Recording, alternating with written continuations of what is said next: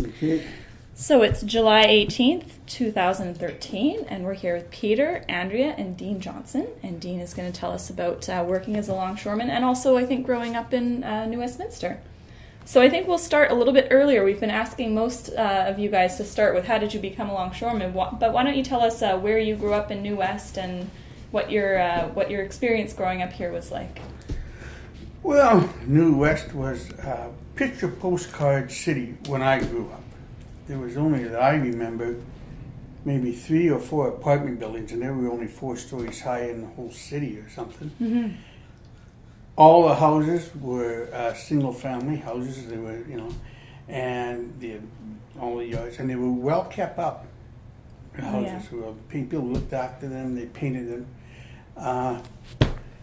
They used to have an old college down here, Mm-hmm. St. Peter's College, Okay. and it was 5 stories high at the west end of that lot down there on Agnes, just off Agnes, just below us. Mm-hmm. And it was a all boys school. Mm-hmm. And it was a Roman Catholic school, and they had a playground there. And so after the school was out, all us kids in the neighborhood went up in the playground, and they had a huge big tree, and they had slides built out of these trees and rings and stuff. And we would spend all day on that playground till late at night in the summertime. I remember 10 o'clock, my mother yelling, "Dean, I could hear her calling me, Come on, woman, we still want to play, in the twilight." And, in the wintertime, with the snow, it was beautiful.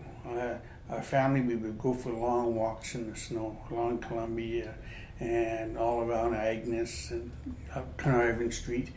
And it was, on all the lights shining on every house, it was really, really beautiful. Almost like you see postcards that, or cards where the city should be. That's the way New Westminster was. It was a fantastic place to grow up in. No crime that I ever even come, really. Well, one time down our back lane, the cops were chasing a car. And that was, and they caught it, but that was the only crime we did.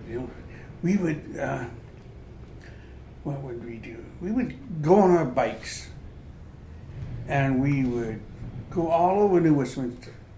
And our parents never thought of no problem. Mm-hmm. We just, the whole gang of us go, and we go all over. I remember when I was young, they used to have a foundation from a building right beside our house. They had to go to build an apartment building there or something, and they only did the foundation, and that was as far as they got. And us kids used to play on there. And I fell down there, and I cut my head. I got 3 stitches, I remember, and I was bleeding. And my mother, the woman across the street, Mrs. Smith, was looking after me when I was playing with her kids. My mother was downtown. Well, I'm going to go downtown to find my mother. I go crying away, going down Carnarvon Street, going to go downtown, blood flowing all over the place because it was a head cut. And finally, I guess the kids went to the back to the mums and told me. She came out and got me and cleaned me up. And when my mother came home, they took me to the doctor. I think it was Dr. Hoff was the doctor, and he was a good doctor. And he stitched me up there, and that was that. And we used to play cars in that vacant lot, Cliff. We used to have lots of fun. The kids living up this side of Agnes Street, you look around and you see these apartments, that was nothing but a vacant lot. We used to call it the Cliff. We used to play in there with BB guns and everything else, And the kids up there, and then there was a playground, and then there was us kids down below on Carnarvon Street. And sometimes we would have rock fights. We'd get in our gangs and we'd go up in the playground and have rock fights and everything else. Oh my goodness. Stuff like that.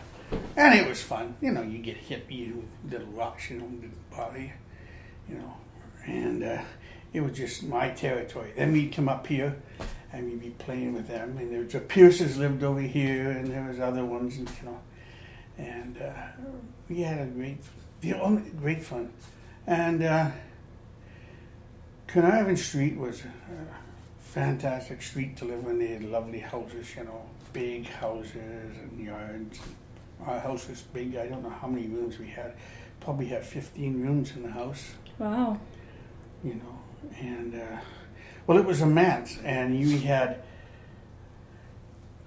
on the bottom floor and these were big rooms, bigger than the big rooms you have down here. We had 1, 2, 3, 4 big rooms, plus a kitchen, a big kitchen. We had a pantry. Pantry is as big as this room. Wow. A pantry was. And then we had going upstairs, the back stairs. And then we even had what they call a maid's room there. A small room. And then there was 1, 2, 3, 4. Well, 4 other big rooms. And some other rooms. And what my parents did, they rented out the rooms, suites. Oh, yeah. And one interesting thing here, when I think about it, was the flood. Was it a 48 flood we had here, or 49, right there? We had all the house rented to young girls. Because there was lots of work at that time, 48, all young women. And the soldiers came to help out in the flood. And you know where they bivouacked the soldiers with their tents? In our front and backyard. Oh my. Well, I can remember my mother with a milk bottle. Back, the girls trying to sneak the guys up the stairs. Guys putting ladders and getting ladders and putting them against the house. And I'm 4 years old and 5 watching all this at night. And this. Oh my goodness. But it was all, it was all fun to me. Wow, it's all excitement. Seeing these soldiers trying to sneak into our house. So if you lived in the manse, was your dad the minister of that church there? No. They just sold it separately. And that whole big house, you know what it cost? I didn't find out till later. We lived on Eigen Street, rented a room there. And my dad wasn't thinking of getting a house or stuff, But my mother was. And she somehow found out that manse was for sale for $3,000, that house. Oh, wow. And I don't know how she did it, but she bought it. And was it on my dad's birthday in February? She says, I got a present for you, Dad. Wow. This is our house. We bought it. Wow, so your mom actually bought it? Yeah, my mom actually bought that house. And so Dad said, okay, and, moved in, had this big house, big yard. Wow. I mean, the lot was 80 by 160. I think that was a big lot. And would that be called a boarding house? Did she run it as a boarding house? No, we didn't have it board. We just rented the rooms out. Okay, so rooming house. Rooming house. So boarding house would have meant that you were feeding them. Yeah, you were feeding them. Yeah. So what did the young women do that were staying when you mentioned I was 4. I don't know what they did, But they were workers. They were all working, yeah. The Newsminster at that time, as I recollect, they were a lot of young girls, young women, that were working here and there, and they were on their own, and they, it was cheap rent, And then we had, later on, we had a French woman named Mamère. We called her Mamère. That was Grandma. She was old. And it was really meant to have. She stayed with us 25, 30 years. Wow. And my dad didn't raise the rent in all that time. Oh, wow. No, never raise the rent on her. Wow, That's amazing. So did you become quite close with her? Her daughters were there and they babysat us, my kids, me and my 2 sisters, they babysat us and they were just like part of the family, And And we never did lock our doors. I don't remember, locking the doors or anything. It was just, Oh, the one time I remember the door was locked. I had hitchhiked to Kenora, Ontario, and I'd worked there for the summer. And I hitchhiked back, and I came back here, and I got up to open the front door, and it was locked. What? And I'm banging on the door, and this older woman comes out. And she says, oh, so yeah? I says, well, who are you? She says, well, who are you? I said, I live here. I'm Dean, I live here. Oh, and she'd rented a room there. Oh, yeah. And her name was Mabel, and she was there for 20 years, or something like that, and became very good friends of ours, and we became family, became the grandmother, Yeah. Mabel Hooper was her name, and we had Lewis Mission was great, and going to school, go to the old John Robson, went there, and from grade 1 to grade 5, and had lots of fun. We would have, and we played football. There was no swings or nothing like that, just a bit of, we played football, snow, rain, whatever. We played soccer, football. We played that every recess all the time. And then what would we do in the springtime? We would draw out on the sand, about as big as this table, a line, it was rectangle. Then we'd get marbles, big nice looking marbles, maybe 4 or 5. And you'd sit there, and then the other guys would come along, and if they could hit that marble with their marble, they got that marble. But if they didn't, you got their marble. So we'd all, you get out there at recess and lunchtime, maybe it was you had to be up there fast to get the space, you see, and draw your line, and have all the other school kids come along and try and get you a nice big marbles. We used to have bags of marbles. Oh my gosh. Wow. So, it was gambling. It was like, trying to do it. Yeah. We did that. School, Mrs. Meehan was my grade 1 teacher. And I remember with her, I'm there, and I was talking, and she's saying, nobody talk. Don't talk, be quiet. And I kept on talking. That didn't mean nothing to me. Well, ma'am, I'm in the back room. And I don't know how long I was in the back room, whether the rest of the day or for days. It seemed to me like I was in that back room for the first 2 weeks of school. Oh my. But I couldn't tell you. But anyways, no, she was a good teacher afterwards. And what happened then, which my mother always said, is they changed it from that year when I was there, from phonetics, teaching how to read and your letters, from phonetics to another system. For you don't sound out your words. And they taught me that. And that bothered me the rest of my life in my spelling, because I never learned how to sound out my words. Oh, yeah. It was recognition, or you should be memorize the word and recognize it, not sound out the word. And you preferred to learn by the sounding out? Well, I didn't know how, but my parents said, what? And I noticed that all my life my spelling was no good, because I didn't get the basics of sounding out your words and what the letters sounded like. You're supposed to memorize, what the word looks like. But I don't know how long that lasted, maybe, And at school, it was great. We had, I liked the Christmas concerts that the schools put on. They really did a good job in those days, Christmas concerts. I actually wanted to ask you, you had mentioned when you had fallen down and cracked your head open, you went downtown. Where was downtown? Columbia Street. Columbia Street was downtown. Yes. Oh, yeah. Going down, I was going to head down 4th Street, down to Columbia, and that's when Mrs. Smith caught me and said, no, come on back here, we can't have you going looking for your mom with a crowd of people. So what was the downtown like that time? Downtown, Columbia Street was busy. I mean, shoulder to shoulder. It was packed all the time, as I remember as a kid. And you had those awnings. Every store had an awning that came out. And it was so interesting to watch the windows of the stores and see what they had in them. They looked really good. And Eaton's really, at Christmas time, was fantastic. You could make a special trip to look and see their windows, how they did it, arrange things. And it was really, really good. The restaurant. The first time I ever ate in a restaurant was at the Hollywood Bowl on Carnarvon Street. They had a restaurant inside, and we had cream peas on toast.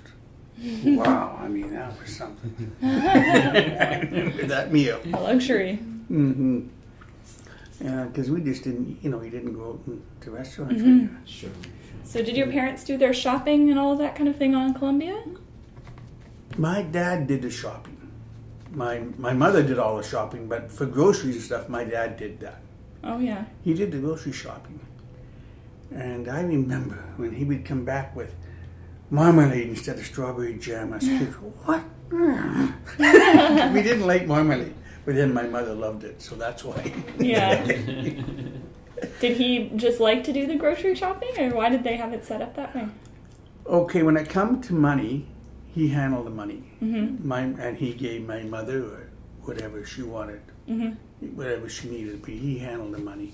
And he was from the old school. You didn't tell your wife anything about finances, whether you were in debt or whether you were not. My dad never ever borrowed money. And he was never ever broke. Even during the Depression, he was not, he'll get low, but he would never ever broke. And he was financial secretary of the Carpenters Union, Local 1251 up here on Royal Avenue for about 25 years or more. Okay. And he handled all the money. And I remember why he was that, because he was a carpenter. And he would come and he worked hard. He was at Ioko. They were tearing down one of those storage containers for oil. And it collapsed on him. He broke his leg. And I was about 9 or 10 when I came home, when he had his long johns were in the sink full of blood. And he was in the hospital for 6 months. Oh, wow. And then that's when my mother got a job. Because to support us and stuff, and he was in the hospital and compensated. I think workman's compensation there was $17 a month. And that's what it was. And so and then they lived on what the renters had, gave us. But my mother got a job in, Royal Columbian. There. And she worked there under Mrs. Law for a number of years, and then went out to Essendale and worked there. And then when she got her own money, she did her own shop, Did she like to work? Yeah, she worked a lot of years and she liked it and stuff, That's good. And what did she do at Royal Columbian? She was in the laundry department at Essendale. At Royal Columbian, she was a cleaning lady, whatever they would call it, I don't know. But you do the cleaning and make sure the wards are clean and stuff like that. And she liked it. She liked the job, and she got her own car, 52 Pontiac. Yeah. Wow. So that was something. My dad had a 48 Ford. She got a 52 Pontiac. Wow. And New Westminster was a great city. And then, what was it? The new John Robson School. We were changing from Friday. We were leaving the old John Robson on the corner of Queens and 6th to the new John Robson on Royal Avenue and 8th Street on Monday. And I got up and I made sure I was the first student in the new John Robson School. And that used to be, from what I understood then, the old jail and the old courthouse and something like that. And so we always heard the hung guys down in the cellar, Oh. This special thing, and this solitaire. This is what we heard anyways when we were young. And then I was a patrol boy, and you were somebody in school. You had the cap, they had the little thing here, and they had the patrol sign, and you were 15 minutes. If school started at 9, you could be 9:15 before you got, because you had to go in. And school quit, you got out 15 minutes early. To get that's very exciting. Oh yeah, and you were somebody, So Juana was asking you, when you got a little bit older and you were a teenager and that kind of thing, what did you do for fun? Where did you go out at night? And a teenager, yeah, we would. Well, I tell you, all started at my teenage life, and the type of guys, and I guess even with Longshore, how I did this, started really when I was in grade 5. You had the toughest kids in school. You were grade 6 years old. Kenny Red and Don Wales. They had a fight. And of course, all our boys were around. You know, this was after school in Tipperary Park, and watching this fight. And Donnie Wales won. Kenny Vitt got a bleeding nose, and Donnie Wales says, "Anybody else want to fight me?" And stupid me, I says, "Yeah." And I got him, and I beat him. Wow. Well, then I was in grade 5, and then I had to fight while you know, guys were fighting, and so I used to get O's all the time in school, in elementary. That was outstanding. And school was good to me. Then we went to Vincent Massey. Well, there's 1,500 kids. Who was a tough guy in your school? Well, Dana was a tough guy. Oh, well, in Moody Park at noon hour, for the first while, I was fighting there every noon hour, and I was too scared to lose. So, So from the other feeder schools and stuff, would you fight like their tough guys? guys? Yeah, that's what I was doing. And so anyways, that's when I got into the orangutan crowd. You know, when grade 7 was okay, grade 8 was, we just barely made it through grade 9. And then, barely made it through grade 8. And grade 9, I never did make it through grade 9. Halfway through was get out. Second year came back. And my friend Roger Stonehouse and Harry Bailey and me, and Roger was out on Wednesday, Harry Bailey on Thursday, and I got kicked out on Friday. You know, we can get rid of you guys and don't ever come back and stuff like that. So then we started hitchhiking around the country, you know, doing things. But Roger's dad was a longshoreman. Harry Bailey's dad was a foreman on the beach. So that's how I got into longshore. Okay. So what age were you when you started longshoring then? Well, I had worked one day in Prince Rupert when I was 16 at Port Edward on pulp, but I came down here and I started when I was 17 down here. December the 13th, 1961. Aha. Yeah. So what was your first day like when you went down to the hall? Well, we went down to the hall before that and waiting for work.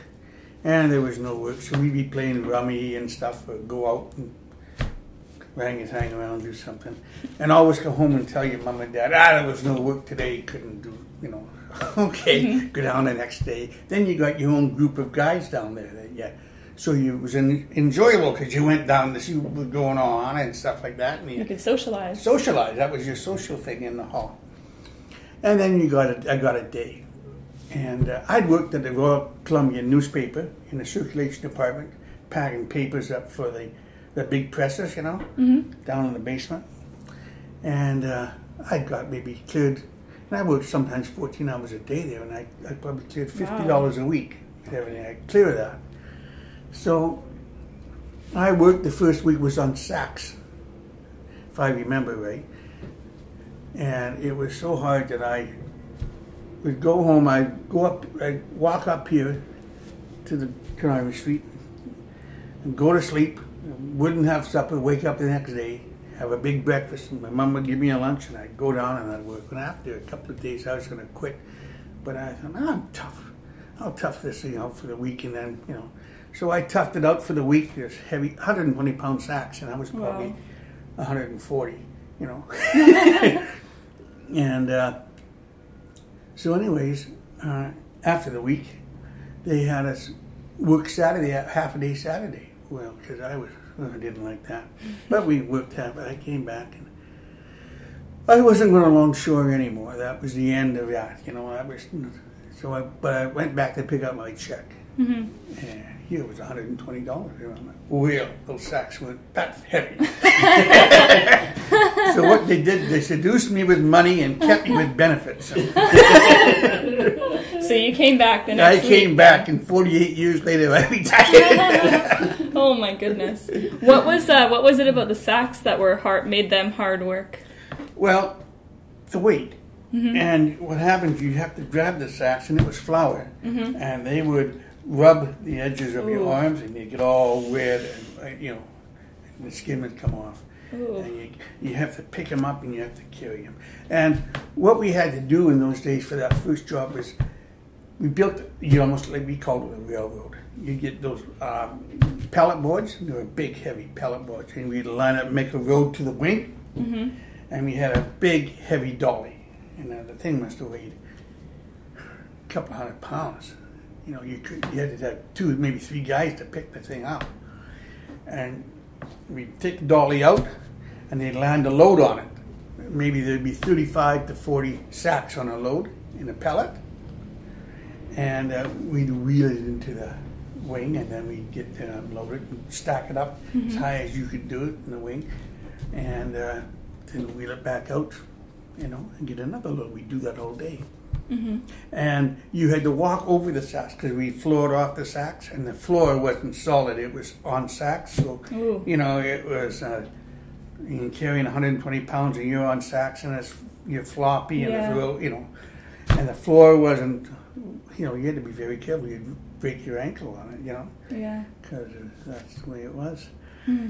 So that's why I thought, well, I don't want this. But then when the money came, I thought, well, hey, I can tough it out, Yeah. So how did you learn what to do when you got sent out on your first day and you got your day of work? There was a side runner. Our gang was like 13 guys. You had a hatch tender, 2 winch drivers, 2 slingmen, and 8 guys down below. On each side was 4 guys on each side. And one of the 4 was a side runner. And he was responsible to tell you what to do and to show you any new guys what to do and stuff like this and how to stow.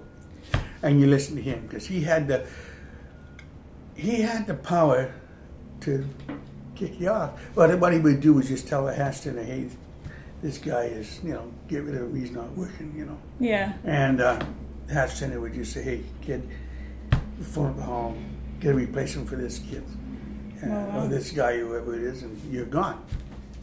They would ditch you in the middle of a shift? They would ditch you right in the middle of the shift, or, sometimes, or you'd go for lunch, come back, and you'd be replaced. They'd keep you till noon hour. Right. And then, you're no good, they would replace you. And that, and so, but that was good because that we the guys who just couldn't do anything. Some guys, tried and they just, couldn't do it. I believe that half the guys that are longshoremen today would not be longshoremen if they had to go through that. They just couldn't do the work. They just wouldn't.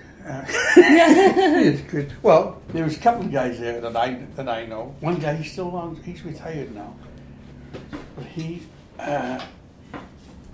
his dad would bring him to work, get him a job at the hall from the dispatcher, take him to the ship where the job is, take him up there, give his dispatch slip to the foreman, and say, okay, go to work. And he would go down, the foreman would say, okay, go down the hatch. He would stand there. And he'd work. He would just stand there. Foreman says, get to work. He says, no, I'm not working. Oh, my. You don't like it. Get out. Get fired. Okay, thanks very much. And climb up the ladder and go. Now, he did that. Hoppy was his name. We did that. We called him Hoppy. But we did that. He did that so long. But I guess he was like that. He hardly worked at all. But then I guess he found a job, his niche that he could do. And he stayed there. He stayed there till he retired. But he found some job that he could do. Did he not want to do the jobs that his dad was having him set up for? No. And I know another guy, Woods, he would do the same thing. His dad would do the same thing and get him down there. But he did. He quit longshore. His dad finally gave up. He's not going to be. And Woods got his own garage, and he had a very good life. But just, longshoring just wasn't, no matter what, wasn't his. But maybe if his dad didn't try. And were the dads in both cases longshoremen? Yeah. Yeah. And I guess that was sort of I'm not doing what you're doing. Like me, my dad was a carpenter. Well, I never wanted to be a carpenter. He could, I could have had jobs as carpenters, helpers, and out of the union hall. No, I'm going to go on my own. So probably they felt the same way in those days. Was it? Do you think it made a difference for you that your dad wasn't a longshoreman? Oh yeah. Good, bad. Well, it was bad. In those days, if your dad was like my friend Roger, he was on a special board that would get out ahead of me because he was a member's son. They had a member's son's board.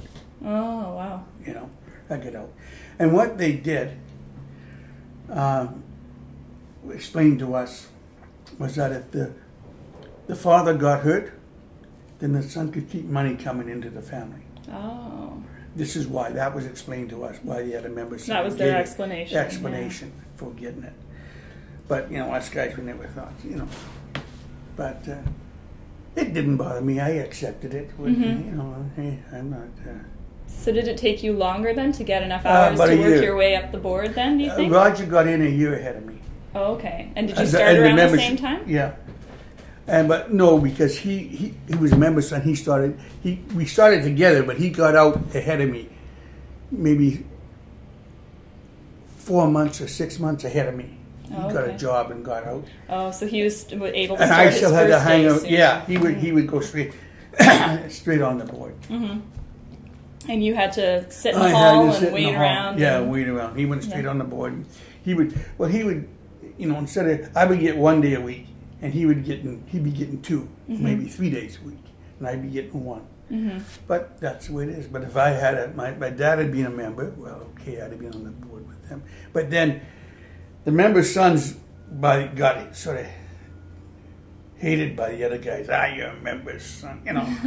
You got all these privileges, you know. Yeah. So they got a little bit, you know, that way. And what else? Tell us about when you became a member. When I became a member, well, we had to go and I had to get 2 guys to sign me in, 2 members to sign me in. And then they signed the papers and stuff, and I had to get a medical and stuff like that, and it was all okay. And then we go to the meeting, and you got sworn in, and then you went out with your friends and had a party, and it was all on you or the guys that got sworn in. And it was a big deal, but it wasn't that big a deal like it is today. Mm-hmm. Like today, it's a really big deal where they'll rent the bar, and they'll, you know, it costs them thousands, you know, today. Mm-hmm. There it cost me about $300. It was more informal. Yeah, and I went to the Dunny, and I just paid for the rounds, you know, and stuff like that. We all did that, or whatever. And so, but it was a big thing. Mm-hmm. Once when you were not a member, you were a kid. Mm-hmm. Hey, you're doing. You're not. You were okay, but you weren't treated very well. But once you remember, it was no, hey, the bosses, the foreman, they all treated you with respect. You know, and from then on, you were treated with respect. And did you notice that right away when you became a member? You noticed it right away. Mm-hmm. There was a big difference in the way people looked and treated you, and the company treated you and everything else. You were a member. And you walk around the dock, you were pretty proud, you were a member, and hey, and people listen to you. Mm-hmm. I mean, and once you remember and you're on the docks, your opinion counted. With safety, with whatever else, you know, and you felt that, hey, I've been here 6 years, well, it took me 6 years to be a member, but I've been here 6 years, okay, my opinion counted, and the foreman, well, I remember they treated you with respect. A lot of times it was Mr. Johnson. Mm-hmm. The guys that knew you, foreman you knew good, called you Dean Hading, you know. But one foreman that didn't know you, it was Mr. Johnson. Could you please do this? We'd like you to do this or that. So, I mean, that was a big difference. It wasn't say, hey, kid, get over here, you know. Hey, you, or anything like that. Oh. And what was the swearing-in ceremony like? What did that involve? They still have the same oath. It was, you all got up and you stood in front of the membership, and you had the president or an ex-president or whatever stand in front and read you the oath, and you had to copy the oath, and it was a long oath you took, you know, and you finally got through that, and then everybody shook your hands and stuff like that, and everybody clapped and stuff, and then you went down and you sat down for the rest of the meeting, and then after the meeting, you know. Would that have been the first meeting that you went to? That was the first union meeting? Yeah, only members could go to union meetings. Okay. So that was the first union meeting you were at.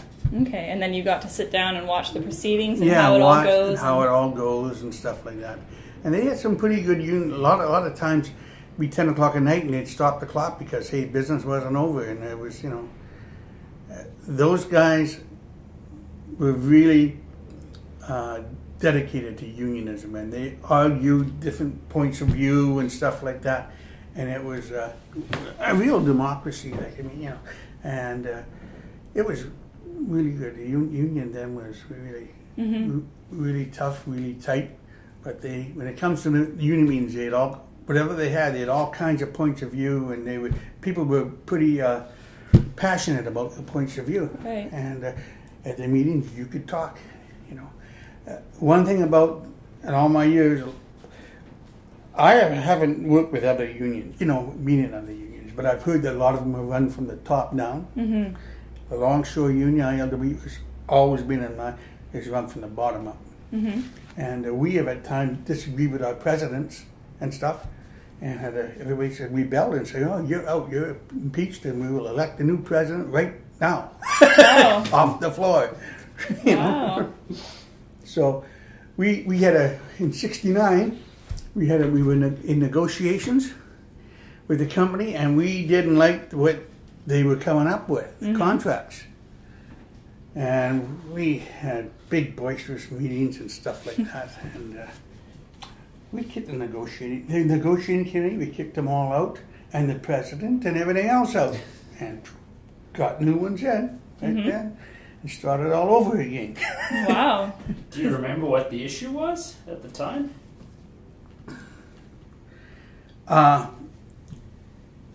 Money, and it was money, and they wanted to bring in a new work schedule, and there are probably other ones too, but those are the things that stuck me, was the money and the work schedule. Was that when they were looking to change it to 3 shifts and Yeah. to go 24 hours? Or Yeah, something 3 like that? shifts of, 2 shifts or 3 shifts. Probably brought it in 2 shifts and 3 shifts. And what are they going to pay us for the second and third shift and stuff like that? Okay. That's when Trudeau forced us, the first time Trudeau forced us back to work. Right. Yeah, we were shut down, and big deal, and Trudeau came along and forced us back. So we've been forced back to work, at least the BCMEA at that time. For all the years since, we've never ever, I think only once, the latest one we settled. The other time, the federal government has forced us back to work. So we go back to work, but we always figured out a way of getting around them, Yeah. So how did the membership feel about being forced back? Was that a point of pride, or was it something that you guys would prefer not to have happened, or? Well, we would prefer not to have happened and had negotiated ours, But being forced back, it was, how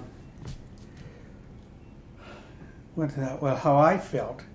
How can they do this? We're not slaves, They can't force me to work. But then with all the fines you had and stuff like that, even though I was young, you're feeling that way. You said, well, okay, and we'll go back to work, but we were half speed. We'll go back to work, we'll show you. Oh, okay. So you found a way to still... Oh, yeah, there's always a way to, get your point across. Yeah. So we did pretty good that year. And really, I worked at West Shore Terminals when Trudeau brought in the wages and price freezing, that time. And we figured out a way, you couldn't get actual wage, but you could do this, and we got our biggest gains in that year in our contract for West Shore, the biggest gains ever. When the wage and price freeze. We as long as we got it by the Employees Association, okay. So we found out ways. So were you in West Shore from the beginning? No, I was from 75 on. I started in 61, and I went there in 1975. So can you tell us about how you came to be at West Shore? Because from what you're saying, it sounds like you went there from the start. No. I was. Well, in 74, December 9th, 74, I became a Christian. And I gave my life to Jesus Christ. So, it was in 75 There hasn't been much work. I hadn't got much work, and I needed a day's pay because the mortgage was coming up. So I'm sitting at the hall, and West Shore had been going since 1970, and it was a rotten. All we heard, all the junior guys went there, casuals, and what a rotten, lousy job that is, and everything else. So none of, only the guys that couldn't work anywhere else went there. They got kicked off the beach, and they couldn't work for any other company who went there. So it was on a Monday, and there was no work. It was in the afternoon shift, and there was no work. So I was sitting there, and I said, well, Lord, I need a job. Could you give me a job? Mm-hmm. And not more than 5 minutes later, hey, we need a guy to go to West Shore. And I thought, no, I'm not going to that place. I will not. I don't know. Then I said to myself, you just was praying for a job, and a job come up, are you going to slap God in the face and say, no. Okay, I go there. Well, I went there. And I tell you, I was a prima donna by that time. I went out, drove out there, and they didn't have coveralls at the time. So they're going to take me to this machine to operate. Okay, there's an old truck. The truck was dirty, coal dust. I said, I'm not going in there. The foreman has a nice clean truck. He says, you drive me to the machine. So he drives me out there, and you got to get out of his truck and go from here to the wall on this coal. It was sort of a rainy day, there's mud, and I haven't got muddy. I says, get a piece of plywood down there, and I'll walk in the plywood, and I'll walk to that machine. And that's what you want. And I said, okay, no plywood. Get a little closer. He got a little closer, and I just jumped out, and I jumped on the machine. Now, I don't know how to operate this machine. He says, well, there's a couple of buttons there, and you just go up there and do it. So I go up there, and it's a stacker machine, double stacker. Okay, and you on the radio. Okay, you see a button there that's red, yeah, and another one that's green. Press the green button, and I'll do it stack. If any problem, press the red button. And to make it go up and down the rails, you've got this other button that goes east and west, Mm-hmm. Okay, start it, and I run it, all night. And come back. He had to come back and pick me up and get close, and I would get into the car for lunch, and that's how it was. I got quite known for that, wanting plywood, Yeah. I wouldn't get my shoes dirty on it, But it was a good job. I was called back the next day and stuff, and this time I was prepared for it, and because I was just dressed like, and so I went there and I was good. Thought, well, this ain't such a bad job, really. And steady, and so time came up for a couple months later, permanent position out there. Well, I'll take that. People said, no, that's not a job for you out there. I said, why are you crazy? I said, I'll take that. I'll try it. So I took the permanent position. Well, and that was it. I was in a gang. I went to different gangs because there was a little mix-up with the posting. So, and so I was in different gangs. They kept me. But a guy with more seniority had posted for it, just at the same time I did, which I didn't know. The union got mixed up, so they sent me out there as if I got the posting. But then when this guy complained and they showed that he had more seniority, he looked at me and he had posted at the same time, he got it. But West Shore, they kept me. And they kept me, well, you're just, as guys, you need... be replaced. You just go into this game for this holiday and for that. Guys take holidays, so I did it. And so I was there from, I think it was from February, 1st of February, I think. And when it came to summer, July, I said, well, I'm taking holidays. And West Shore said, well, you can't. I said, give me my holidays, I'm going. I said, well, I'm going anyways, I'll see you, And they said, oh, well, we'll just wait and look at it. And they gave me, if I had been steady, I would have got 5 weeks holiday. But I wasn't steady. But they gave me 5 weeks holiday anyways. Oh, wow. So, they were good company to work for. I get 5 weeks paid holiday, and away I went. And I had a good time, and then came back. By that time when I came back, there was needed another permanent guy, and I was the next guy, and I got a permanent job. And I just got it. They just agreed to hire me permanent within minutes, just in time. Because they were teaching me how to operate the MX. It's a huge, big machine with a bucket wheel on it and crawlers. And you have a cat that levels off. And they're teaching me, and I'm doing this. And as the cat went underneath me, I came back and I knocked the red light off the cat. And the head guy, a Wesher, fire him. And Joe Briggs says, you just hired him 5 minutes ago. You can't fire him now. He's done. So there you go. Stayed. Yeah, just in the nick of time. Yeah, Joe saying my bacon, just nick of time. He just hired. They were just get me hired. He just agreed to hire me permanently, and so he couldn't fire me yet. Wow. But it was nothing. It was just knocked off the light, anyways, and stuff. But West Shore was a very good company to work for. And it was more steady work, right? Did you work from the same times every day? Yep, same times, and 3 shifts a day, days, afternoons, and graveyards. And it was more steady. Yeah, and... so did you find that to be or did you like that? Was it beneficial to have that steady amount? I liked the benefits of it. I liked the holidays of it. You could arrange things better, you know. My family, okay, this is, time off, this is it. And any overtime was double time. So, wow. That was that. So it was good for your family too. Yeah, it was good for the family, good for everything, And that summer when I went to 5 weeks, I was really good. I mean, we went up to Barkerville in July, and it started to snow. So we started to head south. So we headed south between lakes, just south of, Kelowna, and stayed there. My wife was sick for the cold for 3 days, so I taught my son how to swim there. And I looked in a newspaper, and there was a cabin on the Okanagan Lake for sale for $4,500. Well, that's a misprint, So 2 days later, I get the paper again, same ad. Well, let's go up there. I phone him up. Now, is this $4,500? Yep. You want to come up and get it? So they told me where to go on the West Side Road by Vernon, on the north end. I went up there and got it, and there's a dilapidated shack. And I go to it, and I go, it's supposed to be green and white. That's not green. I go, and here's a lovely little cabin, green and white, 2-bedroom cabin. Went in there, furnished and everything. It's got your propane fridge, stove, everything in there, everything you want.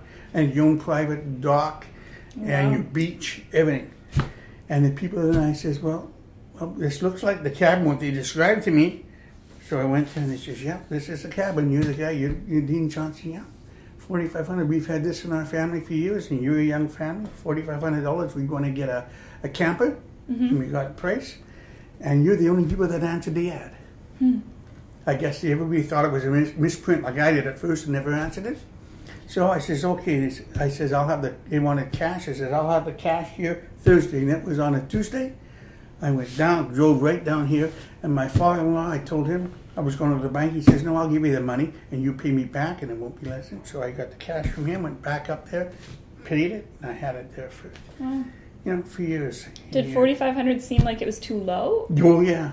Even then, it seemed like it was pretty low. Yeah. That's why I thought, it's a misprint, Yeah. Right. So when had you gotten married and what? I got married 69. Oh, yeah. Well, no, 68, December of 68. And were you already a member then? Yeah. When you were married? I was a member, yeah. Did you wait to become a member before you got married? No, I was a member already. And, no, that never entered my mind. Yeah. I woke up one Tuesday morning in Reno, and I was married. Had you been on vacation? I went down. Me and my girlfriend went down there for, just go to, Reno. Woke up. Hey, I'm married. We were married for 29 years. Wow. How did you meet your Sloppy Joe's soon-to-be wife, Sloppy Joe's? Yeah, down her and her sister and her brother Met them down there in Sloppy Joe's, and that was it. And hung around there. That was you were there. I was there every day, and at night. And that's what was socialized. All you met all the girls there. You met, Oh yeah. Any young people wanted to meet any young people, he went down there. So that wasn't a Longshore thing. That was that was a New West thing. New West thing. Anybody from New West, everybody. You met all kinds of people there. Yeah. It was a New West thing. He hung around there.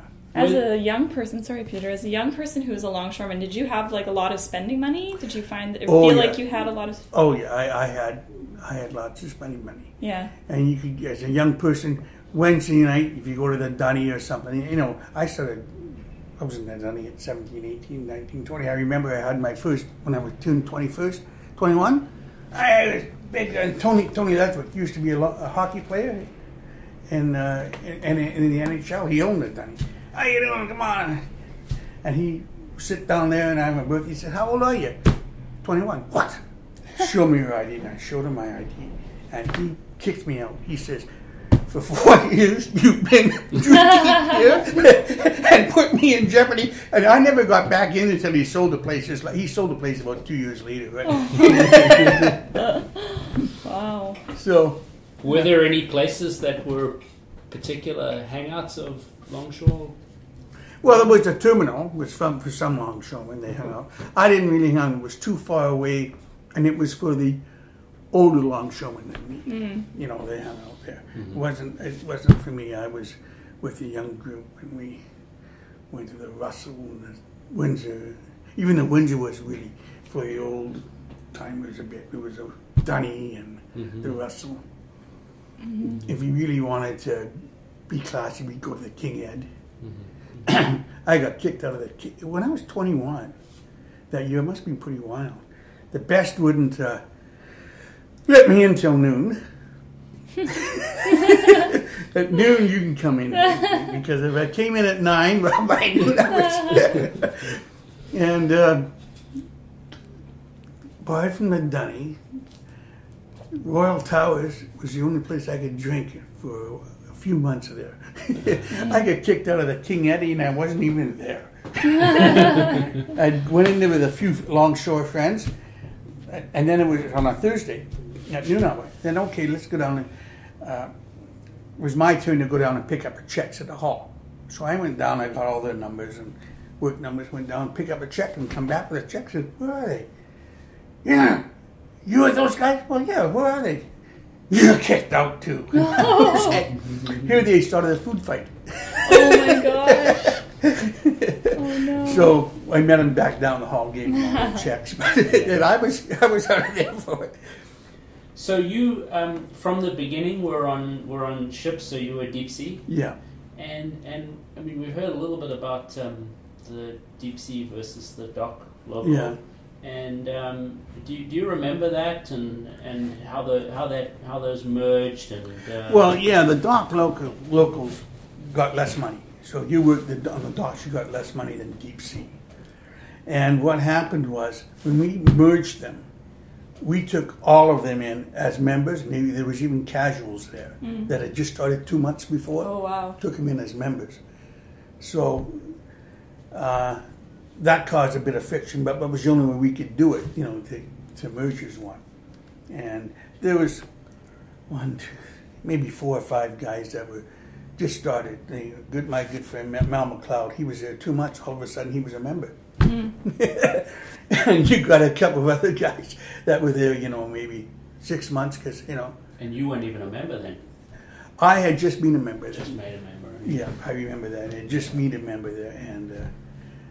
They were a member instead of taking the 6 years, and doing all this stuff. But it wasn't nothing to do with them. That was it. Like Mel McLeod, when he went down there, he was at the unemployment office, and he could event to a mill or down to the docks. So he went down to the docks, and he get hired on there permanently. And it wasn't a month later, he was a member. Wow. He just went, just to look at the job, and he was a member, and he had all all the work he wanted, So. But no, when I was young. I started at 17, and I mean, I had a 56 Ford at 17, and that's in 61, 62. I had a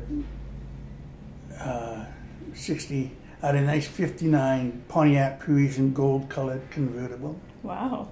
4-door, 2-door, cruising around New Westminster like that, just and then on the top of that, I had that big 59 Monarch, which I've never ever seen one again. Wow. Cruise around in that thing, big, huge, 22 feet long or something like that. Oh my goodness. So I mean, I had my teenage years were pretty good. Yeah. Yeah. So you were able to buy all the toys and that kind of thing. I had the toys, and I had but in those years, it didn't matter whether I worked 1 day a week or 5 days a week. I got paid Thursday, and I was broke Monday. And there was sometimes, I woke up in jail Monday. Then I knew I had a good time the weekend. You were still living at home then?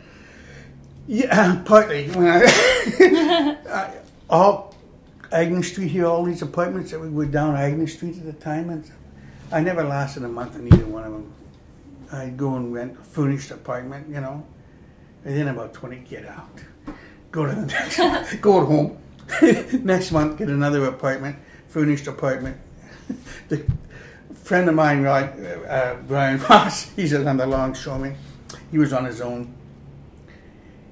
We were 18. He said, well, why don't you come on, we'll live together in the corner of 4th and Agnes, that apartment building there. Okay, went in there on Thursday, paid it, had a party there Friday. He left he used to belong to the Catwalkers motorcycle club. He left to go down, they went to go down to LA, but he only made it to Little Ways, He came back Sunday morning and the doors were locked. His keys done, his stuff was done. We had this big party we had. It was I never had a party like that in my life before. His motorcycle club, he had a party with his motorcycle club and everything was going cool. And he says, Dean, why don't you get some of your friends from Sloppy Joe's? I said, Brian, my friends. Oh, yeah, come on, I'd have a few drinks, sure. Well, I make a phone call to Sloppy Joe's. Hey, this is Dean. Come on, we're having a party at my place. This is the address. Well, it just came. I mean, I don't know. One day it was so full. I'll tell you an idea. It was so full. There was some girls were having a pajama party someplace, and they heard about it, and they came down in their pajamas, and we couldn't even let them in. They had my God! Dance and stuff in the hallway because it was so full in the apartment. Wow. And there was about 15 girls in the hallway that couldn't get in, and, So, and the cops are going around and around, but we invited other people from the apartment building to join, and so nobody complained. Ah. But then the manager, kicked us out. That was your second day in the apartment. What's the rest going to be like? So I went home between apartments. Oh yeah. So why did you keep getting kicked out? Was it always like parties and that kind of thing? That's why. Yeah. Never. It wasn't for lack of payment. I always had the money. It was too much noise, too much trouble to get out. Because what are you going to do when you're 18 and 19 and you got? When did you finally, how should we say, settle or find a place and when I got married. And when you got married, and where did you live then? 3rd Avenue and just on 6th Street. There's an apartment building there. Okay. And how long were you there? I was there 6 months. Then I moved to all the work was in Surrey and all that time, so I moved out to Surrey in a basement suite. And then from then I moved out to a corner of King George Highway and Fraser Highway. There was an old dance hall there that converted into apartments. Okay. Stayed there. And then I was there for, and this is all over a period of, I guess, a year and a half, And then I went and I bought a brand new house out of Brookswood. brand new house on a quarter acre, $22,300. And I remember I thought that was, oh boy, I'm going to have to work. I'm really tying myself down. You know. But moved out there, and that's how I started. You know, settling down. I got married, but it took me 5 years to realize I was married. Honestly, I don't think my lifestyle changed that much. You know, you went out and... I don't know, just social. I did it, you know. Yeah. My lifestyle didn't change until I became a Christian. My lifestyle was get up in the morning, that time, get up at noon, sail away from my son, leave around 1 o'clock, pick up Leo Amaral, go to the Dunny, sit there and drink till 4, go to 5 o'clock, go to the hall, get a job, work till 1, go to the nightclub in New Westminster till whatever, get home, go to sleep, wake up. Just, you know, that was the, you know, didn't save any money, just, you know, just lived. If I'd have been smart, you know, I could have, you know, I did a lot better, but I wasn't the greatest of kids, you know. When you say the work was in Surrey, but you moved out there, but you were coming back here for the hall, and you were coming back here for the nightclub. Yeah. So I mean, sounds like you're saying you probably come to town a couple of times a day. Well, no, I'd come to town and go to work, and the nightclub was here, and go to the nightclub, and then I'd go home. Oh, the work was here in New West. Well, no, sometimes it was all up and down the river. So sometimes I'd go back, but you had to come in here to get a job anyways. Yeah. And sometimes you would had to go back to the Fraser Surrey dock, or you'd go to the car dock or whatever it would be. And you know, that time that was in the early 70s, you know, late 60s, and that. But you know, and then stabilization was working at West Shore. It took me away from all my own friends too, and, you know, and a completely different lifestyle. And yeah. That was that. But did you want to know about New Westminster? Oh, you've known about New Westminster and the docks and everything else. You know all about that. Well, I think. Why don't you start talking about those things that you prepared? Because I've learned a lot already, but there's more. Oh, yeah. There's always more. So yeah. Well, just, you know, the companies that were working there, the West Shore Empire, you know, Canadian, and different other companies, you know. What were some of the good companies to get a job with, and what were some of the not so good companies to get a job with? Well, for me, they were all the same. We did the same work. You know, only difference was a different color paint on the equipment, but you did the same work. And for the foreman, there was only 2 foremen that I really had trouble working with. One was so grumpy, I never ever did see him smile. You know, he was always mean, you know, cranky and everything else. And the other guy I used to work with, and he was one of the lazy guys, and so when he became a foreman, it was, I know exactly what he used to do. He used to drive forklift down the hatch, and at 9:45, coffee break, he'd drop a load of lumber, a packaged lumber, all over the hatch, and we'd have to go pile it up, and he'd sit back in his lift truck and take out his pocketbook and start reading, or else, you know, and we'll have his coffee. And at quarter to 12, he'd do the same thing. He'd go for lunch, boys, and of course we'd have to repile the load and stuff. So you do that, and he, you know. So anyways, he was, you know, that's why he was hard for me to work with. But we're friends now. We still see each other and stuff. But in those times, it was, I really had to force myself, okay, you know, not to get mad at him or anything else. But that was otherwise all yellow foreman and stuff. He ain't good, you know. If you ever had trouble working with anyone, how was that settled?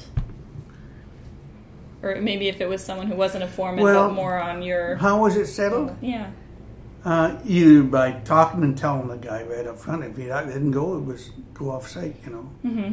You know, there was a couple of fights, major, you know, when I would see major fights, when I joined the gang, Big Glenn, he was the strongest man I ever met in my life. I mean, you know, gloves that only come up to here on, you know. The end of his fingers. Yeah, it's about the end. And I was his partner for a year. Right? We had this guy, Blackie, and he was a big man, 6 foot, over 6 foot. And we Yappy, he used to call him Yappy. He talked Yappy. And I don't know what the deal was, but I know Len put his hand on his head and squeezed his head and brought him right down to his knees, and he said, any more of that and I'll squeeze your head like a grape. Oh. And that was it. Now, I don't know, I never asked Len about it, or Blackie about it, because they were both big men, you know. And just, you know, that was it. What else? Sometimes were there fist fights ever, or? Well, my friend Roger, who I started with, this guy Lou, he was really known for sucker punching guys. I never ever saw him face a guy right on. He always either come up behind or sucker punch a guy. And one time we were working, and this guy, we saw a guy lying on the dock, a friend of ours, Norm. And what happened? He was just 4 o'clock in the morning. We worked the graveyard shift, you know, go to the 5. And Lou got me. Oh, he did, eh? And so Roger went up, and he's walking down on the ship, and he saw the pin of a knuckle, you know, of a turnbuckle, not a turnbuckle, but a shackle pin, and he picked it up, and Lou was there, and he just hit Lou, and they had to take Lou to the hospital, and then Lou got out, he was okay, but then he went and exercised and would jog. He's going to get this Roger back. And doing that was a big deal. Lou's brother was in the pen and got out of the pen, and he was harder than Lou. And they both got Roger. And they beat him up pretty bad. Put him in the hospital, and they even came into the operating room trying to finish him off. But wow. That's a lot. But anyways, one of the funny things with Lou Lullaby, after this, Roger got okay and was going, you know, doing this. We're upstairs in the hall, and Lou Lullaby's in the toilet, sitting in the toilet. And one guy who good at imitating, and he had a blank gun, started pistol, blank. And he goes in and he pretended he was Roger. I'm getting you now, Lou. Oh. And he went over and put this gun over top, and bang, bang, bang. And Lou was going, and he's and of course you got about 20 guys all around the camp. So that was, but this Lou, he got in fights all the time. And finally, he got in a fight with this guy Carl. Carl was a big soccer player. He come down and Lou was on the ship, and Carl just grabbed him and held him over the side of the ship in the riverside and said, "Either you're smarting up, or I'll drop you again. I'll let you go." And so that was the end of it. Lou never had any, no problem with Lou. But then Lou got in a fight, tried to beat up a foreman. Well, that's when there wasn't. He got off the beach. And we got kicked off the beach. Mm-hmm. So then he went to be a bouncer in the Dunsmuir Cafe, Dunsmuir bar, and yeah, he got off. I don't know how he did this. He stabbed a guy 13 times and killed him, and got off as self-defense. Wow. He was a bouncer. Now, he said the guy came after him with a knife, or I don't know what the story was. But he stabbed the guy 13 times. And he got off as self-defense by that. Did the union ever discipline him for all the fights that he got into or anything like that? That was, no. Until he got with a foreman, then it was off the beach. Mm-hmm. I mean, good job to give me, but a little bit, you couldn't sit and drink with him, because if you sat and drank with him, he would drink so much, and then he'd get that glint in his eye, hey, better leave, Yeah, he'll be looking for a fight. He'd his best friend, he'd slug you just to, And Roger and him were best friends all this time before this happened. Mm-hmm. So the guys you were working with, what kind of backgrounds were they from? Were they guys from? Were they French people? Were there? There was all kinds. I see, Longshore, the way it's set up. Your orangutan people who had no responsibilities. That's how you started. Because if you only worked 1 day a week, either you were young like me, hanging around, or you couldn't be a family man or a steady. You couldn't support yourself. Mm-hmm. So it led to guys that were orangutan, single guys, and that's what led. That's how we came to be. Mm-hmm. And then as you got more work and you work. But then these guys went and they got married and got families. But that's where it came from. It came from single guys, and not well-educated guys or anything else. That was just the type of persons you got to, because it took you 2 years. They were really tough years to get by. And if you only had that to work to support yourself in, and unemployment insurance back and forth, it was tough. Other guys said, "I'll go work in the mill, or I'll go logging. It's steady. I'm not going to stay here." Mm-hmm. So that's why you had mostly single guys and guys that got kicked out of school. Mm-hmm. Like I didn't know anybody that had grade 12.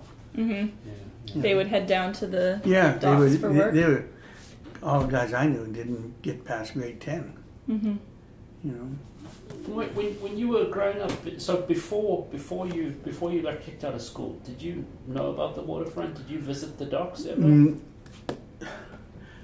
I went up on the ships and looked at the engines. We went down and seen the engines and checked the ships out just for something to do. I would go up there and I asked, as we were working, can I go look around? And one of the crew would show me the engine and show me this, and I was quite interested. I had at 16, I could have went. I had a cousin from Norway who had his own shipping line, and he had his own. I don't know how many, but he came in to New Westminster with one of his ships, with a ship he was on, and he asked my dad. He said, "I can take Dean on a ship, and we can go, and he can be a cabin boy or whatever, Mm-hmm. And he asked me one, I go, well, at 16 I thought I was in love with this girl and I didn't want to leave her, so I said no. So anyways, that's why, or else I probably would have had a completely different history, Mm-hmm. But this cousin from Norway, this was on your dad's side? Yeah, cousin Odd, yeah. In fact, I was in 98, I was back in Norway to visit him and stuff, and all my relatives back there. Drove all over Norway. He had a nice Mercedes-Benz, and I drove it. I think I put almost 3,000 miles all up and down Norway and stuff. And the hard thing was, I'm driving, on a nice big Mercedes-Benz, and I'm doing 100 clicks, 100 whatever. And after I've driven it at noon, he says, Dean, you want to drive my car? Do not go over 80 kilometers an hour. So it was hard for me to drive and not go over 80, because him and his wife were there, and and they show me all around. 42 tunnels in Norway that I went through. Oh. But we didn't go to Oslo. He didn't like freeways, so no. We went to every place else, but not Oslo. Your dad was born over there? Yes. Came over here in 1927. And didn't know a word of English, and got off the train at Stewart Valley in Saskatchewan, and thought his uncle was going to come and pick him up, but he was 2 days early. Oh, no. So he found out, but he couldn't speak the language or anything. And, he has quite a history. My dad has quite, he was the things that he had. If you want to talk about him, but he in 27, he went there and he worked on a ranch. My uncle had a huge, big ranch in Stewart Valley. Where the Diefenbaker Lake is, where that lake is, was all his ranch below that. Oh, wow. And used to be just a river going through. And he had the land on both sides. And my dad was there a year. So 28, he said, look, everybody spoke Norwegian. He didn't. So he says, I'm going into Stewart Valley, Swift Current, and I'm going to live there. So my uncle was a little bit mad at him, But he went there and he became a carpenter. He was a good carpenter. Even when he was 10, I got one of his shelves he made fantastic when he was 10. And he was a carpenter, and he learned English, learned the language. So, but my dad was a saver, so 28 and 29 and 30. And then the Depression really hit. And my uncle needed money for taxes, needed $350 for taxes, or else he was going to lose his ranch. And he was coming around to see if anybody could borrow money from the pay, And he came to my dad, and my dad had just had that much saved up over the 2 years. My dad gave it to him, and that saved the ranch. And my uncle, it must have been tough. My dad got married in 39. And my uncle paid him back on his wedding day, all the money plus interest. But it took that many years to save up through the Depression to get that, And my dad came out here in 44 and worked for Gilly Brothers fishing with a fishing boat. Oh, yeah. And with my uncle, Uncle Bert, we called him. And then he was up fishing, and he was coming back. And it's a beautiful day from Prince Rupert, no other ships around. He was up in front of his his gill netter, and he fell off. And he just said that he remembers that he's in the air. He was saying, Jesus, help me. And the next thing he remembers, he was in the back of his boat, woke up in the back of his boat, and he was dry. Wow. And he came down here, and that was the last. He never went out fishing anymore. He says, thank you very much. That was my omen. That was my sign. So he came here and he became a carpenter here. On dry land. Yeah, but then he brought us. I came out here in 45. Was born in Winnipeg and had my first birthday out here.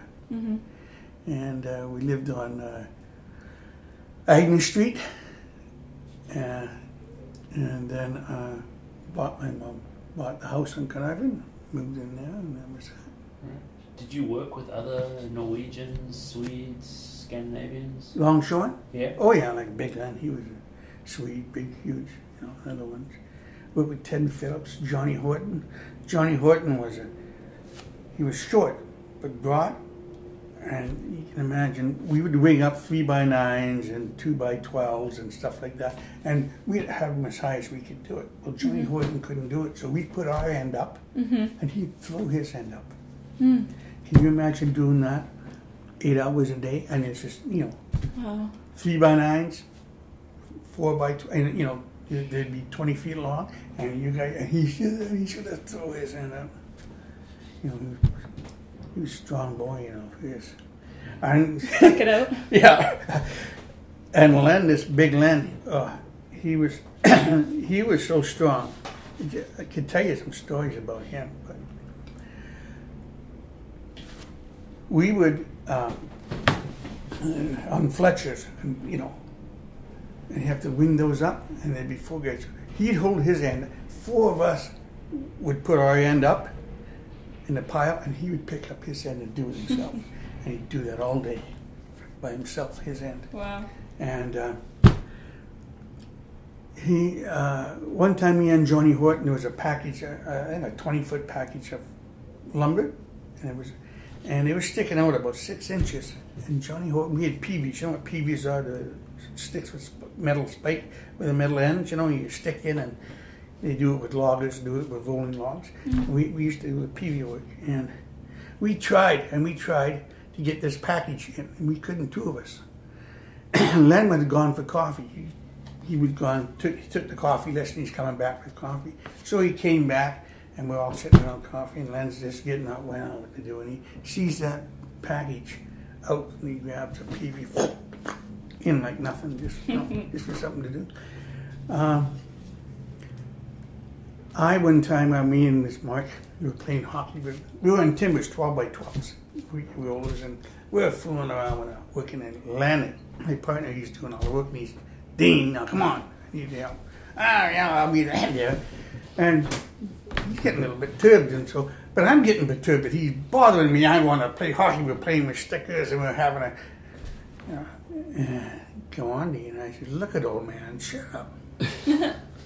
It took about 3 steps, and he's got me upside down by the ankle. And you know where the ribs of a ship is? Well, there would be a hole there. Sure. Maybe about 3 foot square. And he'd go down, 20 feet. He had me over that hole. He says, are you going to work or I'll drop you down the hole? And had me by one yes-land. There was no problem that I worked and stuff. He was so big, and I don't know what, when animal man, why I would even think of talking back to him. Yeah. Sassy, yeah. He was just, he was so very fortunate. He was a really nice guy. You really had to do something to get him. So, is this the Len that got into all the fights? Well, he was a guy that got Blackie down. So Blackie Steigenberger must have really said something to get Len to push him. But he never gotten any, Len wasn't the guy who became a bouncer. No, that was Lou. That was Lou. Yeah. Lou. Okay. But Len was. You were in the same gang with Len? Yeah, for a year. Oh, for a year. Yeah, I learned how to drive winch. Al Pawson taught me how to drive winch, steam winch. That's my first time I drove steam winch with Al was another story. We're on glass. You can imagine nice big, packages of glass coming up, and we take him. And he comes over there and he says, "This is a Johnson bar down and up, and this is your steam." And you give me steam. Okay, he's on the other winch, and I'm on the yard. So that gives us the signal to go up. Well, I open up the steam, full blast, down, zing, it goes. And it goes up, right, stop it, stops, and he brings it over this way, and come down, zing, down, and I mean, that glass, which it was, it just, the rail of the ship, it must have missed it just by that much. Oh, wow. And we dropped it, and we put it down on Al Pawson put it down on the dock, and it was nice. So Al came over to me and says, "You don't open it up wide. You open it up slowly, just as much steam as you need, not full bore, But, so after that, okay, Is that how you learn things? That's like if how something I happened, a mistake happened, that's how you picked it up as you went? And that was how I learned. And he was the best winch driver and crane driver on the beach at that time. This is Vancouver, New West. He was the best. So when you say you've used the word the beach, you've talked about the beach. Is the beach a specific place, or is the beach any old waterfront? The beach, what I call, is where a longshoreman worked on the waterfront.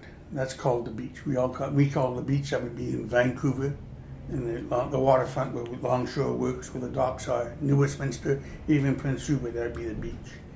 And we were anywhere where ILWU longshoremen worked, normally we call it the beach. And that's my interpretation. Okay. Is that why longshoremen wear Hawaiian shirts, or is that because of Harry Bridges?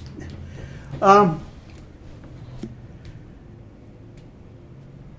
tell you the truth, I really don't know. I don't know why, It could be for Harry Bridges, but not for why. 99% would be for Harry Bridges, but I haven't. I couldn't say for sure, but it'd be for Harry Bridges. You do something for him. He was the start of our local. See, we would have our ILWU for years would have nothing to do with the ILA at the other end. They were gangster run, and we would completely have nothing to do with them. And it's just lately, the last few years, that we've started to do things with them, and that bothers me. We should stay right away from them. I would have, and that's what's made our union so strong and stuff. because we have completely stayed away from any unions, guys, or even the Teamsters Union. We have stayed away. We have our own, and we've done very well that way. Mm-hmm. By completely watching who's running our unions and stuff like this. And we have all kinds of guys work on our docks. And there could be something else on the outside, but when it comes to the docks, you're a longshoreman. You're 502 or you're a 500. And that is the most important.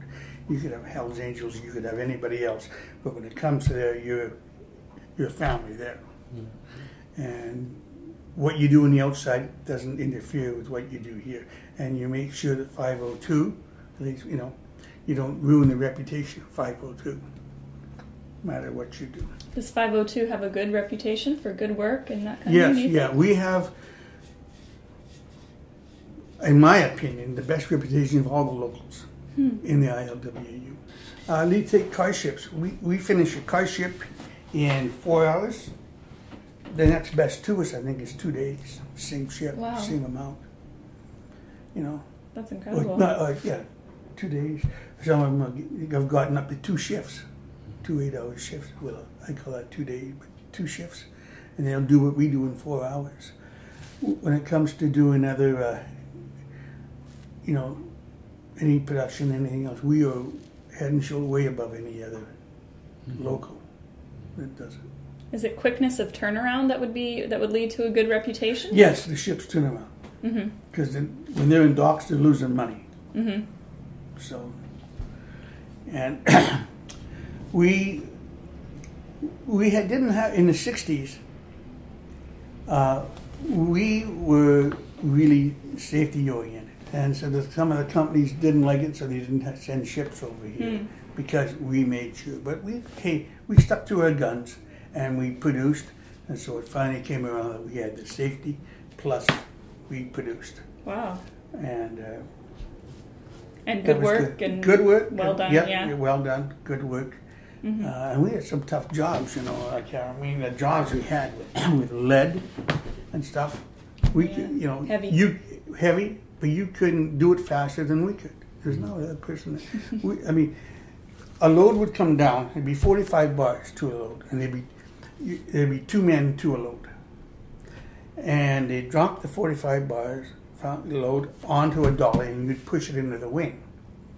And they would go back and get another load, and come back and drop another 45 bar load on the other side. And they would do the same thing, and then go back and get your load. Well, we could wheel our load in, unload it before the gear could come back with the other load on the other side. That's just 2 guys. So they couldn't bring it fast enough to us. Wow. And that's with the gear, they couldn't do it. So that just shows you the production we had. And with zinc, it was 60-pound bars. That was even faster. And you get lumber, everything was.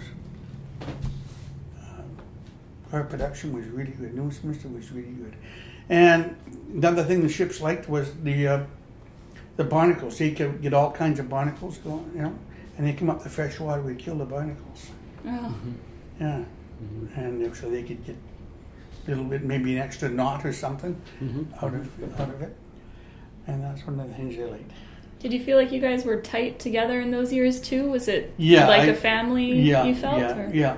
It was tight. It was like a family and stuff. And like in a family, you get some guys that bug you, and your brother, whatever. But no matter what, you were a family. When it really came down to it, you were 502. Mm-hmm. And so. Did you feel like you had a sense of identity about 502? Oh yeah. 502 really a big sense of identity of who you were in the community. Who you were amongst your friends and everything else. It was, it was something else. And you talk to tugboat guys too. They had a big sense of identity. Hey, I worked the tugs. Yeah. And the people that I met that worked the waterfront, and from tugboats to whatever they did, they had a good sense of identity and a good sense of pride in what they did, where they worked. and I'm doing this. So, I mean... the same for you, that sense Yeah. of pride in being a longshoreman and a Yeah. 502 longshoreman then 502 specifically. longshoreman. We would say 500 Vancouver, those guys. But, you know, and they'd probably say the same about us, you know. But, you know. Did you have rivalry with those guys in 500? Friendly rivalry or a... Well, a little bit, but we moved between. If there was no work in New West, we'd go to Vancouver and you wanted to get dispatch out of their hall at the Wolfer. And if there was no work there, they would come here and get dispatch. So there was really friendly little drives, but not really, you know, not much. But one thing they were good at is storing the booze. They're in a booze ship over there, get stuck, you know, put it different ways. So the ships come to New Westminster, they'd say, okay, up here and here and here is where the bottles are. So we would know where to go, you see. So there were ships that called in Vancouver and then they came around and called here? Yeah, called here, yeah. So what was that? Was that they load them in New West? Well, they would offload some cargoes in Vancouver and then they'd offload some cargoes in New West. Okay. You know. And they would let us know, hey, what's, you know, where the things are. If there's anything good? Anything good, where they'd stash it, because they had their fields, so they'll stash it. Yeah, sure. Because they would know where it's going next. Yeah. So would like booze, bottles of booze and stuff ever disappear from a ship or be lifted or anything like that? Well, yeah, I could tell you a story. There was some booze and on a booze ship here at PCT dock. You know, we had a fence around PCT dock at that time. And the guys are there, and the guys go to the Dunsmuir and sitting there, and it's only day shift you work, so it's in the Friday night. Well, let's go back and get some booze and milk, because they'd got some already, and they sold it. Needed more.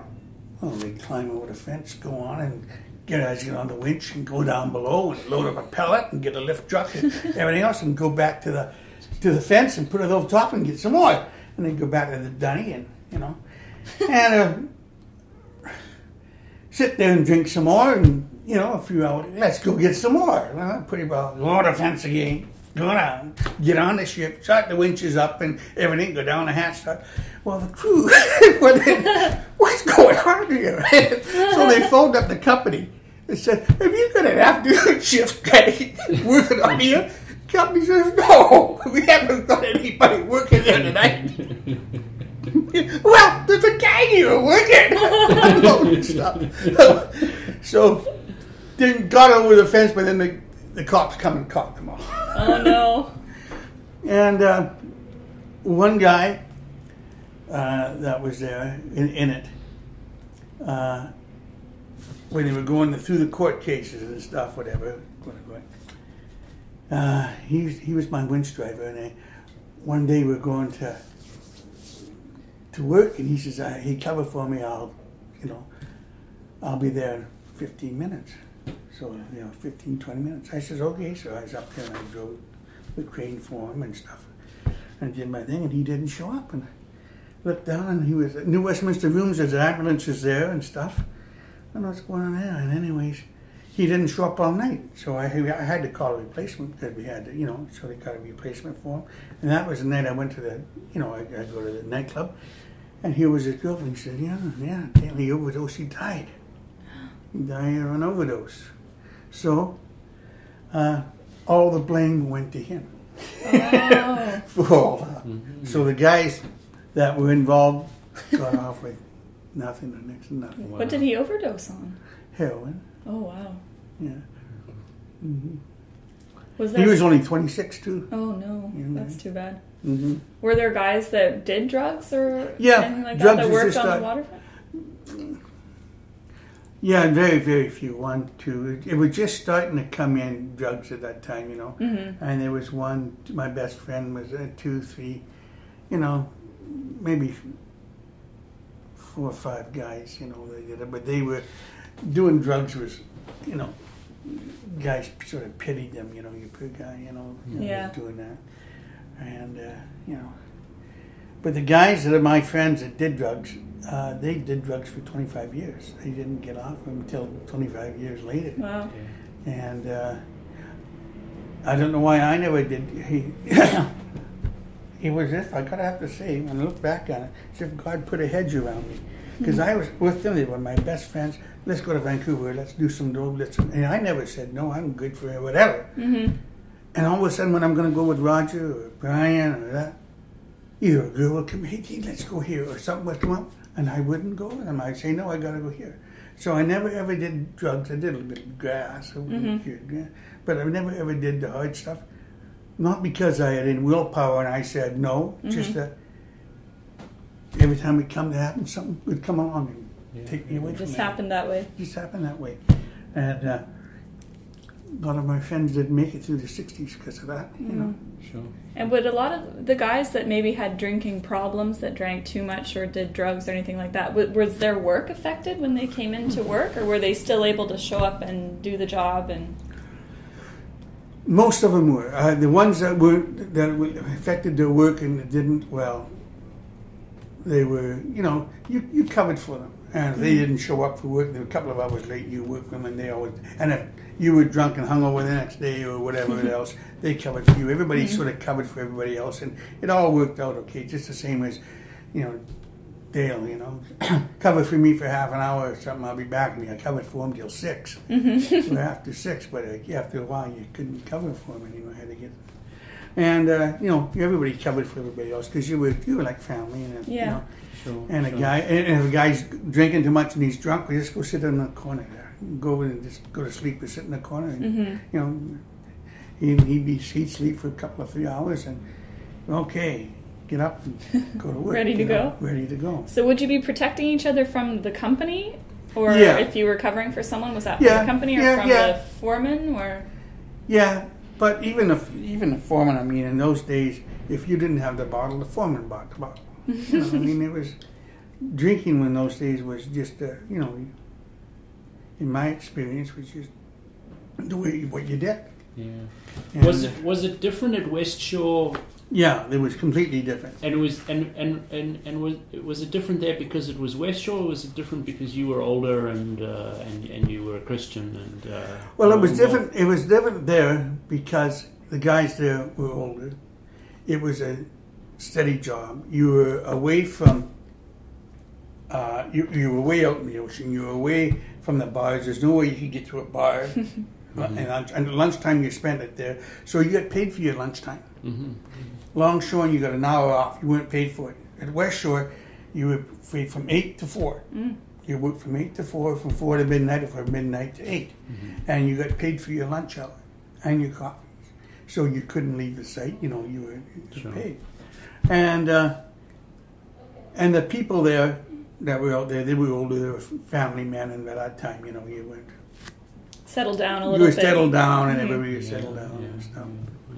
And it ended up being a great job, you know. Company was, West Shore Terminals, it was really a good company. Like a friend of mine, he was 58, and he started to lose his memory. And we could tell him on the job, you could tell him to go do something, he'd go and then he'd think, what did you say me to do, you know? And one time he came in there when he was 59, not quite 59, and he was looking for, we have names for overtime. You mark your hours down, because you're dispatch, and he's looking at the board, and our vice president was there, and he says, Jerry, what are you looking for? He says, I can't find my name. And his name was right there. So he just took Jerry and he went, our vice president went up to the company, explained to him, and that afternoon Jerry was retired with full benefits as if he worked to 65. Yeah. Wow. And I mean, that's how fast it was. He was off, retired, and, you know, right now I saw him at the, you know, talked to his wife was there, but he can't even count money right now, you know, and stuff like that. But he had while he was, before the income, he had a fantastic life. He had a very good life. He was very good with money. I mean, his house was like the type of house you see in a magazine. Just fantastic. He must have had $200,000 worth of furniture in his house. You know, you know, he had a good life, but then his memory just went, you know, Alzheimer's. He's on, I don't know, stage 7 or something of Alzheimer's. But, The company treated him well, though, you felt? Yes, the company, I have to say, West Shore treats its employees very well. And I was very fortunate to work for them, I think so. And I don't know anybody that works for West Shore that doesn't think the same way I do. Oh, we all have squabbles or, crazy thing or whatever they're doing, And, but, no, we get down to it, they're a very good company to work for. And they treat the management, now I'm talking about foremen, but non-union management, superintendents, in my opinion, and the bosses, the head guys, not very well at all. I mean, when I went through a lot of bosses and how they got fired. They'd come to work one day, and there's the card sitting there. Yep, here's your stuff. Get out of your car. Here's a cab for you. Gone. Wow. Or they would finish at work, and the secretary would know that they're fired. The secretary would leave early at 3 o'clock, and they would come in there and say, "Here's everything. Take your stuff, and you're out. Don't get near any computers. Don't get nothing. Here's your," and they're gone. And they don't even know about it. But they treated the union employees very well. Why do you think that was? Why they treated us so well? Yeah. They needed us. They needed our cooperation. We did our production was the best in the world for the size and for the equipment and everything. So, I mean, if you're a good employee, and I've been on negotiating committees and stuff, and I've been the plant chairman at West Shore and stuff, if you're a good employee, that's your best negotiating position. If you're a good employee, cause the company needs you, so they'll give you what you want if they can, But if you're a bad employee, you got a bunch of employees that don't care. Well, why would the company doesn't? You got no position to stand on if you're negotiating a contract. So that's why. That's the only thing I can think to say. Very good employees. You have the odd, probably 5% or less that screw up, but they don't last. Because even the union says, look at, smarten up, and and I've been to shop stewards, and I've had to, deal with them and deal with some guys that are just no good. You don't even want them there. You just and and how do you can't defend them or anything else, Yeah. Sure. Though as a shop steward, I had quite the experience, and I never did ask. I never know why. One of the employees, a friend of mine, and I'm shop steward, and I'm on a machine. He says, "Dean, I'm talking to Greg Scott," and he was the head president of the whole thing. He comes in, come on with me, I'm going in, and I can tell that Brian is 10 feet in the air, just a hump, and he's so mad. So anyways, I say, okay, and I got a replacement for him, for me, and I got a replacement, for both of us. I said, we've got to go in and we've got to do some, talk. And I'm trying to find out what this is all about before we go in there. Because I know Brian is just, So we go in there, and Scott is sitting at his desk, and Brian just goes open that door. What? And I go in there, and Scott looks up. Brian, you got no I'm going to do this. I'm going to go after your family. I'm going to do this. I'm going to do everything else. He's ranting and raving, and I'm just, what am I going to do? What's going on there? And Scott is sitting there, and something? Brian, just after he did this, he turned around and walked out. And I don't know what to say. And I look at Scott, and he looks at me, and he doesn't say nothing. So I walk out. I don't know what to do. Scott never mentioned that to me. Brian never mentioned that to me. In all the rest of the years, it was, never, no nothing. You never found out what it was? Never found out what it was. What I heard from Joe Briggs, when I told Joe Briggs years later, he says, yeah, Scott got security for his house and stuff like that. But Brian never got. I thought Brian's fired and he's done it. No, there was absolutely nothing. No mention of it. Yeah. Yeah. So I don't know what the heck. It in my opinion, anyway, it wasn't union thing. It was something personal that they both knew about. Yeah, sure. That Because I expected some repercussions, you know, but there was nothing. It was if it never happened. Suspicious. So. Okay, it's noon. Oh. Is it? Yeah, it's noon. I still got all kinds of stuff here, I can tell you. Well, I don't know if you mind us holding on to that. Maybe if we can use your this is your notes. dealing with our stocks. Just working the docks, fights in the docks. Okay, characters on the dock. I've got a couple of characters that we're talking about. I think we should we should set up a time to just, you know, and we'll be more. We'll keep the boundaries around it. I think it would probably be a good idea come back for us. a second. Yeah, interview. come back for another one and just, you know, but we'll just. So hold on to those. Yeah. Well, I'll let you. You can use this to me. I'll keep this, and if you ask me some questions out of that, especially I'll bring it in the back back. next time. Yeah, the back.